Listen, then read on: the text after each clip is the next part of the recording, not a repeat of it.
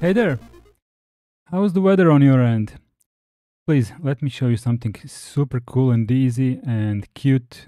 I found this little CLI weather app. It's called Weather. It's a command line tool. This is an example how it works. There are some command line arguments here. Let's just download it. It's written in Rust, so that's kind of interesting. Go to releases.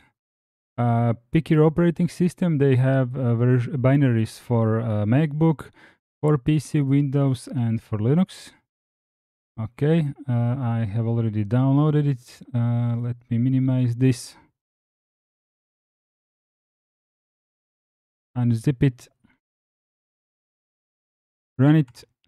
And there you go. That's my city and my current temperature. And if you type help, you can see that you can change the units from metric to imperials, connection timeout, location provider, or full information. This might be useful.